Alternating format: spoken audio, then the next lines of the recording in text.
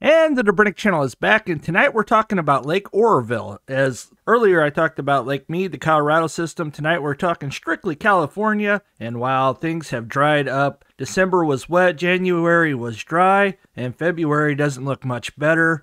As we are the second day of February. Happy Groundhog's Day, everybody. I hope you're having a wonderful day.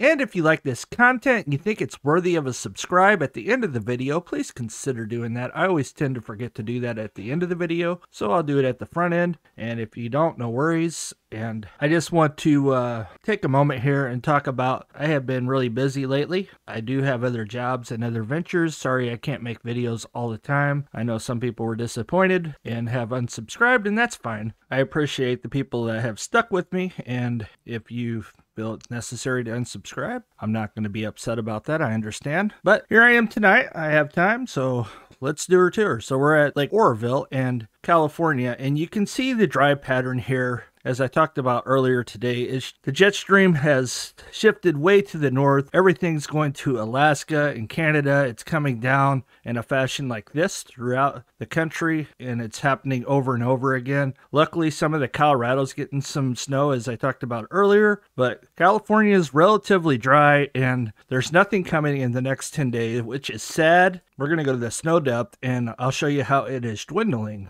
There's still quite a bit of snow here by Lake Oroville. As you can see, 29.6 inches, and you got 37 out here. So it's not melting super fast. It has melted some, though. If you recall, this thing was in the 50s and 60s, even 80s, if I recall, and it has come down quite a bit. We come down here to Tahoe City, and Truckee up here, 32 inches and 34, so quite a bit. You had a 40 right there. Quite a bit has melted. Luckily, we still got some. We'll be checking what the percentages are here in a minute. 45 inches there. And then we come down a little further to Yosemite down here, and you can see 29.7 inches. And Mammoth Lake's over here, 34.5. And we scoot down a little further, and they have some down here at 54 inches there. That's probably the highest in the whole state for snow depth. We go up here by Mount Shasta up here, and you got 14 inches. And as I did earlier, here's a view of Mount Shasta right there. Beautiful. You can see the snowpack up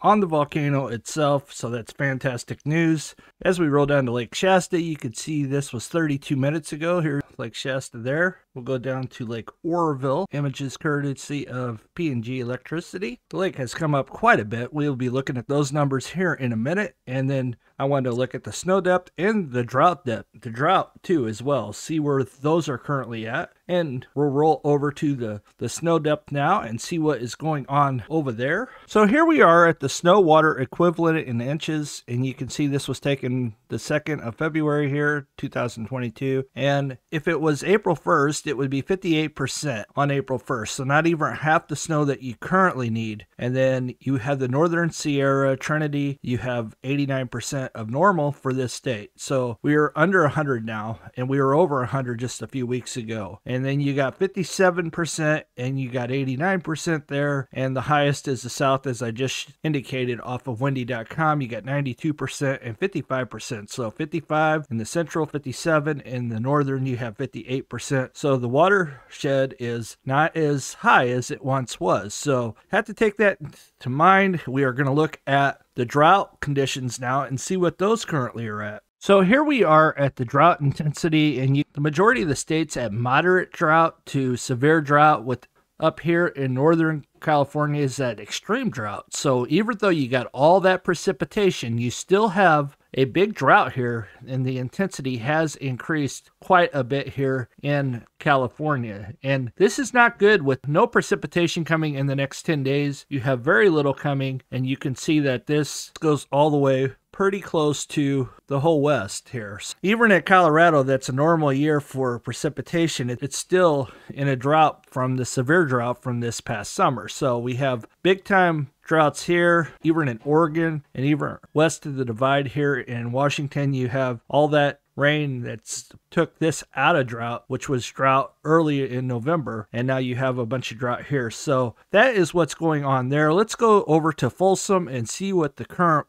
lake levels are at Lake Folsom. So here we are at Folsom, and you can see that the storage capacity is 977,000. The elevation is 420.56 feet MSL. Storage as of right now is 532%. The capacity of the lake's 55%, and it has come down 5% since back in December. And then their inflows are 2,238, so they're still releasing more than what is coming in. And the current inflows are 2,116. So your outflows are 223.38. Your current outflows are 2,116. Lake Oroville's inflows have come up quite a bit. The lake is now at 46% capacity, and now they're releasing 3,724, so they really ramped this thing up because it was at 580 the other day.